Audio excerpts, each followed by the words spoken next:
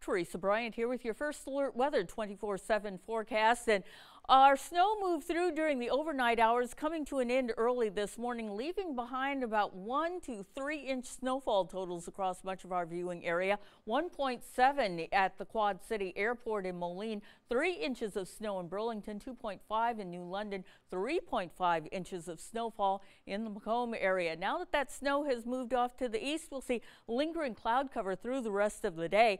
Gradual clearing taking place through the overnight hours as we head into Tuesday, and some cool sunshine on tap through the middle of the work week. So right now, looking at that cloud cover as it continues to thicken up across much of the region, that's going to linger through this afternoon and into this evening before we see things starting to clear out late tonight and into early Tuesday. Plenty of sunshine expected during the day, but temperatures still a little bit on the chilly side all the same.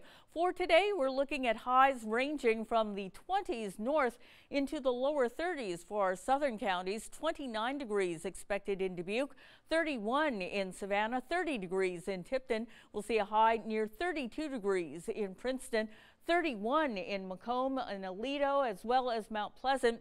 Looking for a reading of 29 degrees in Washington. The Quad Cities expecting a high near the 30-degree mark. Look for mostly cloudy and cold conditions today.